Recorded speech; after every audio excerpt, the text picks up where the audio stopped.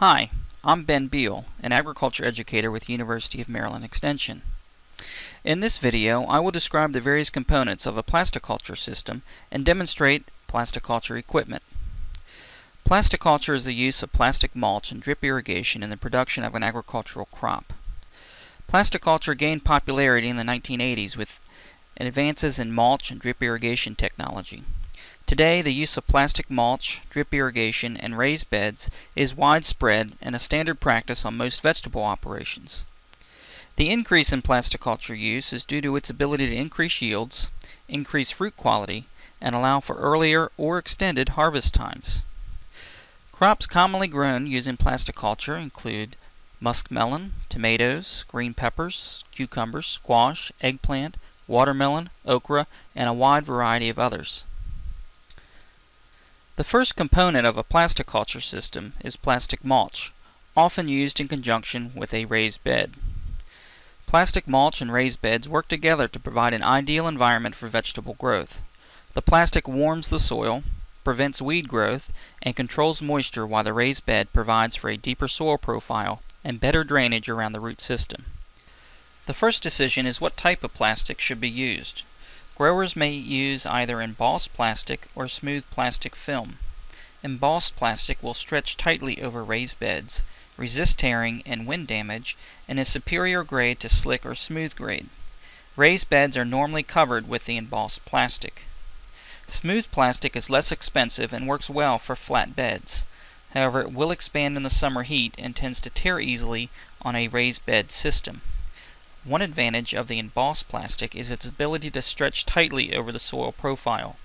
This leads to better heat transfer from the plastic to the soil and more quickly warms the soil in the spring. Mulch thickness varies depending upon brand and manufacturer, but the standard is 1 to 1.25 mil for one season durability. There are also several mulch colors available. Black plastic is the most common as it does the best job of preventing weed growth. Black will cause the soil to warm quickly in the spring and may be a problem for heat-sensitive crops in the summer. Black plastic can be used on crops such as muskmelon, tomato, peppers, cucumber, squash, eggplant, watermelon, and okra.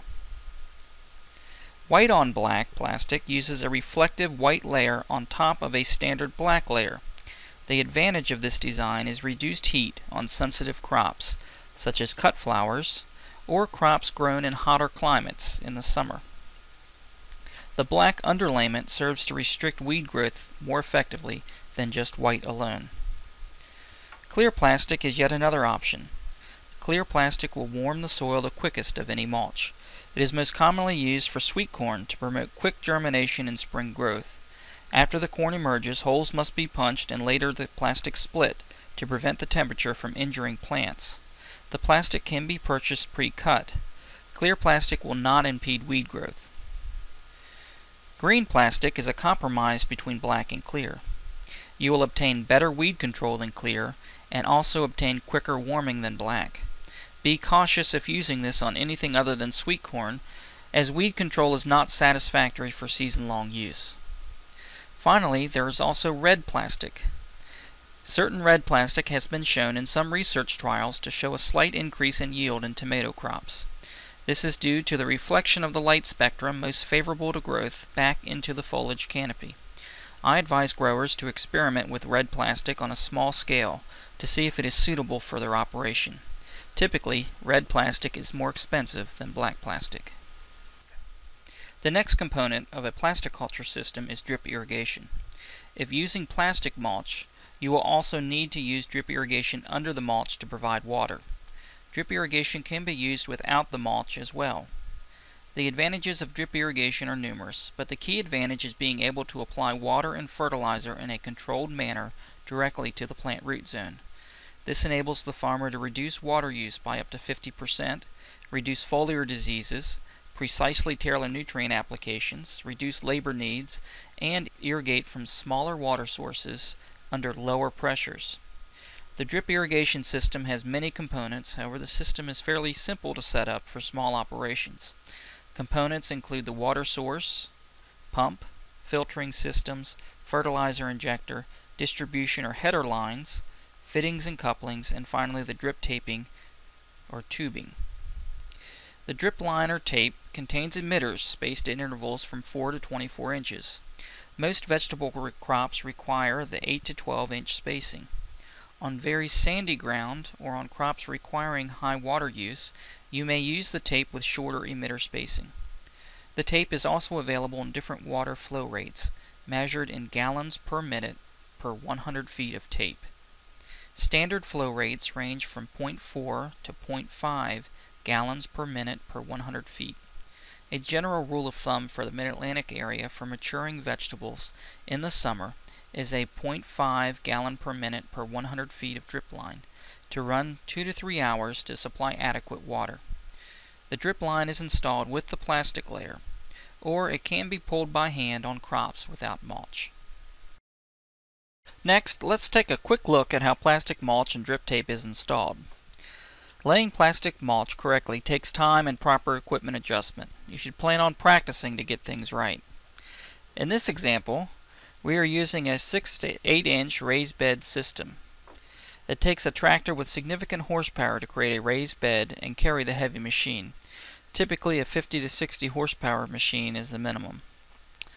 The first component of a mulched bed layer is the metal shoes, which pull soil from outside of the row into the bed former.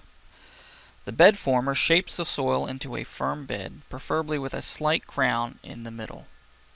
The polyethylene plastic comes in rolls and is placed on rolling carriers. The plastic is fed down to the bed former and under a roller. Next, tensioning wheels hold the plastic as it conforms to the shape of the bed. Cover disc throws soil over the edge of the plastic to hold it in place. The dirt shields control the amount of soil left on the edge of the bed. Adjustments of the cover disc and tensioning wheel is critical for proper operation.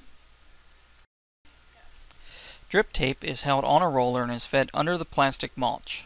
Most companies recommend burying the tape 2 to 3 inches for added protection. When starting the row, it is very helpful to have another person who can make sure that the drip tape is secured and to hold the plastic mulch. When laying the mulch, make sure the mulch fits tightly over the bed and does not rip or tear at the shoulders. At least 5 inches of the edge of the plastic should be covered. Also note that the soil must be properly tilled and free of residue to flow freely through the machine. Once the mulch is laid, you are ready for planting. It is typically a good idea to wait 7 to 10 days for the soil to warm and for the soil to settle before planting. For more information on planting in plastic mulch, see the Beginning Farmer video on the water wheel transplanter.